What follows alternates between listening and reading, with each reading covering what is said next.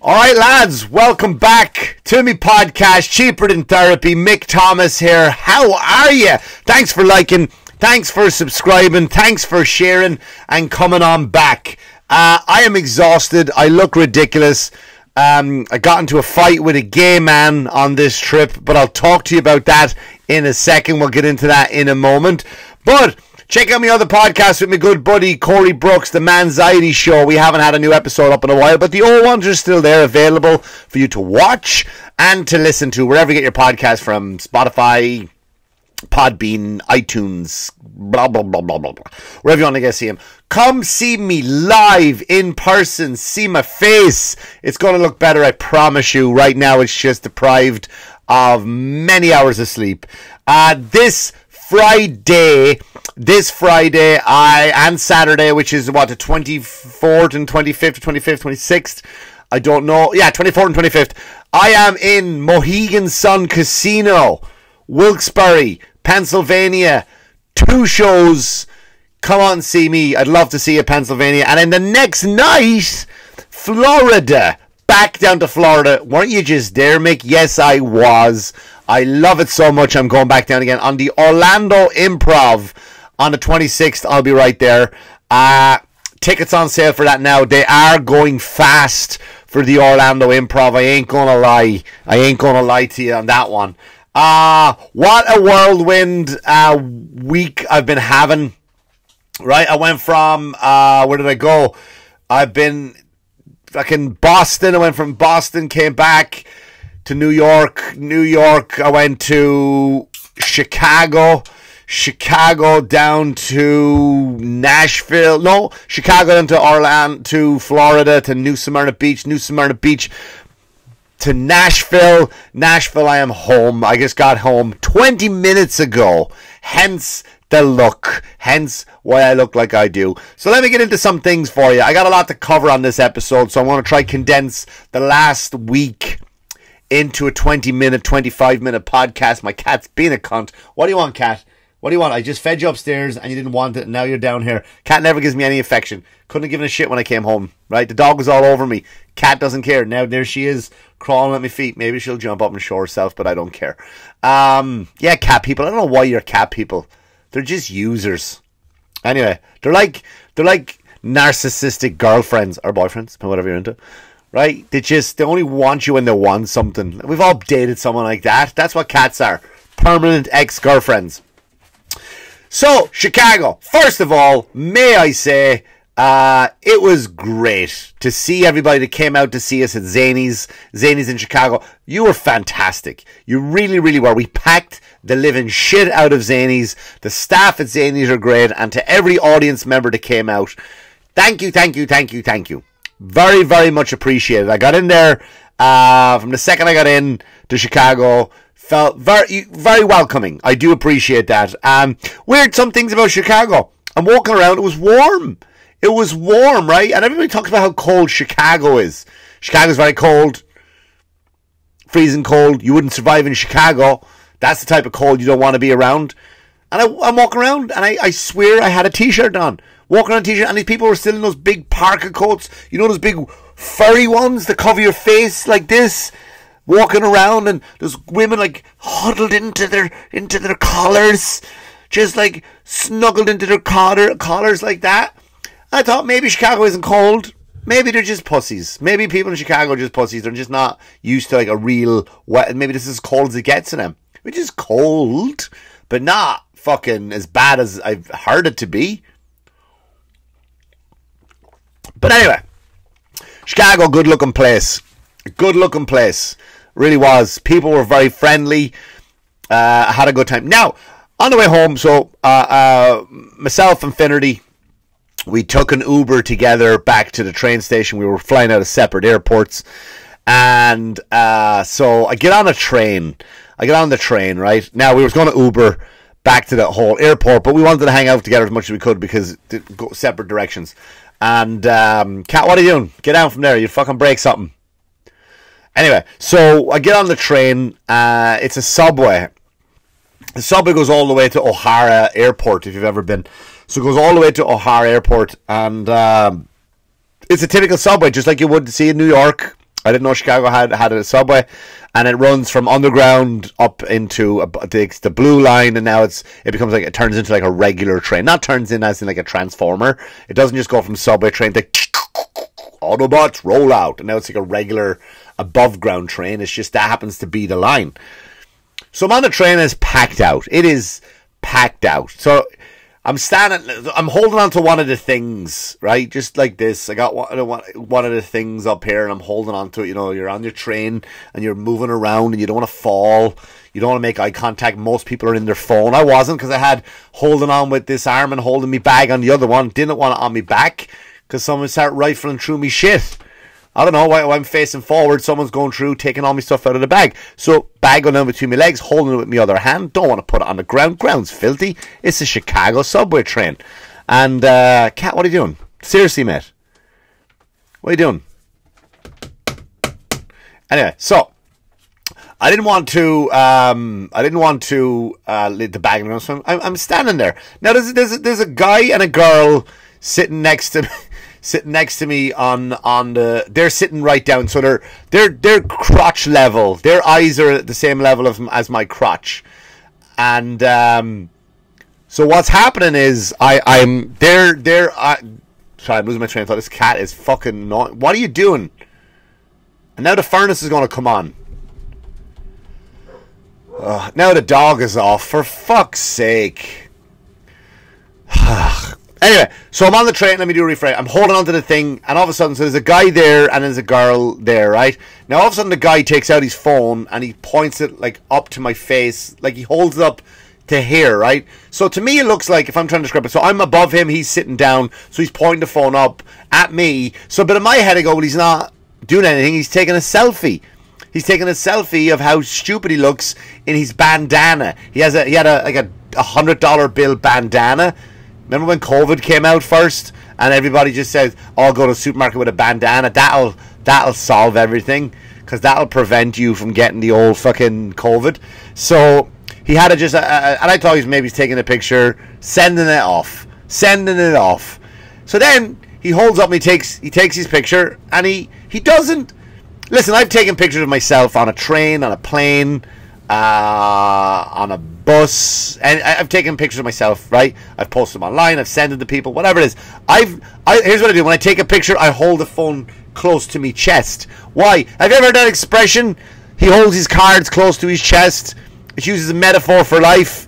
Also comes from a game of poker where nobody can see your fucking cards. So if I take a picture, I don't want anyone around me looking at it, right? I don't want, like, I got friends who send me dick pics. I don't want people to see. So I'm holding the phone. He doesn't hold the phone. He puts it right down on his lap. And what is on the screen? Only a picture of yours truly, legendary Irish comedian Mick Thomas. And it's a fucking close-up of me. And he's sending it to somebody on Facebook Messenger. And I go to him. I go, what the fuck did you take a picture of me for? Just like that. Now the train turns around to look like, oh. Because in New York, when you start shit like that, the people put their head down like, I'm not here, nothing to do with me, la la la la, what's going on over here, right? They don't want to get involved in it. The whole train turned around like, oh, drama. Like, what the fuck did you take a picture of me for? And he goes, I didn't take a picture of you, I took a picture of the train. Now, that's what he said. And that's how he said it, by the way, right? And he goes, I didn't take a picture, because you didn't fucking take a picture of the train, you took a picture of me, because you just happened to be in the middle of the picture. I am the fucking picture. Now that sounds like ego talking, but it ain't. He had the whole camera in my face. I was the picture. And he goes, no, it wasn't you. I didn't take a picture of you. I took a picture of the train. He's like, whatever. Now, I grabbed the phone, and I just took the phone off him. I dropped it on the ground, and I smashed my foot as hard as I could into the phone, shattering the screen, making it look like a spider web. Now, let's look at some things before we pause. This is the part of the movie where they pause it and the narration kicks in, or the flashback kicks in. So I've now taken this guy's phone, I dropped it, I didn't slam it on the ground, I dropped it on the ground, and I smashed my foot into the phone. Phone shattered, spiderweb screen. Let's talk about some things. Now, first off, I was worried, me, who had my patience, my privacy invaded. I was worried because this is going to look like a hate crime. It's going to look like a hate crime because the guy's gay. Now, here's where I walk a slippery slope. Here is where the wire that I'm walking is very fine. Well, Mick, how do you know it was a gay man? Huh? Well, here's how I knew it was a gay man, because of the everything about him. Now, stereotypical, I know. He was just gay as Christmas. He was gay. Now, Mick Thomas, as you know, has nothing against the gays. Loads of gay friends he do. Family members who are gay. Nothing against the gays. But this guy was fucking he was gay. He was gay. Right? With that gasping hands on his chest. Oh my! Like a Southern belle. Right? Like she heard the word shit for the first time. Oh my stars, I do declare. He was gay. He was gay, right? So now I'm worried about, is this a hate crime? Other thing we need to take into consideration, Mick Thomas had been on a travelling fucking kick, getting to bed at 2 in the morning, getting up at 4 to go catch flights, constant round the clock, right? I'd been up since 4 that morning, straight to Chicago, connecting flight to Baltimore, straight to Chicago, took a fucking train, and I had to walk 2 miles, and the club arranges transportation, but I like walking the city. So I go out, I did a killer show. I got to bed at 2 in the morning again, up at 4 again. We were to get the fucking train back because I had to get straight to Orlando. I'm all over the place. So now we go right back to the moment, right? So did you hear this cat? What? I'll let you out in a minute, mate. What? Fucking cats. So anyway,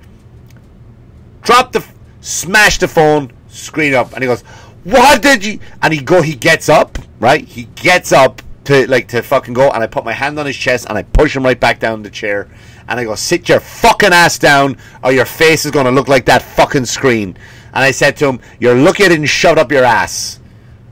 That's what I said to him. Which would kind of look like he would enjoy it, right? Now, I said all that. I said that to him. I said that to him. I said it to him. But for all those people out there who go... Mick Thomas, Mick, my friends mainly go, that was a homophobic thing to do and say.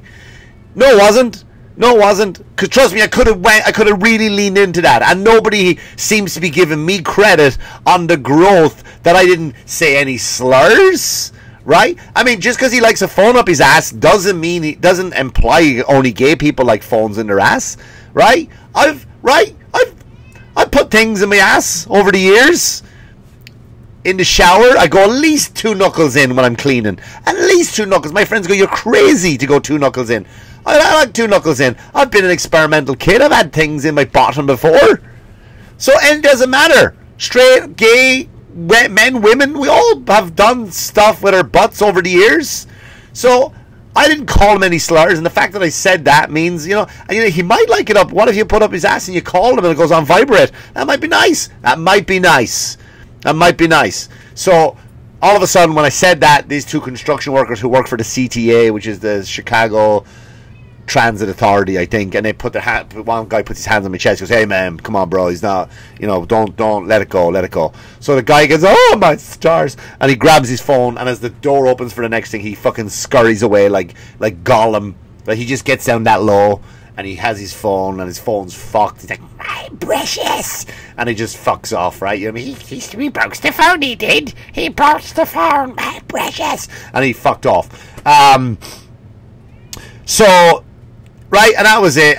So I ride the train, Chicago, then I go through customs, right? Or through security. They don't have a sense of humor there in that job, right? Now I get it. I understand that you're dealing with wankers all day long. It's a tough job. You don't see anything, by the way.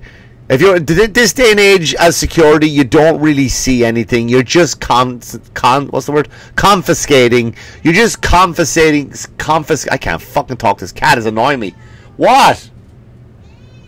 You're just confiscating just things. That's what your job is to do, to go through a list of things that people aren't allowed to have. So my bag is going through the thing, shoes are off, I got fucking shoes, in the conveyor belt.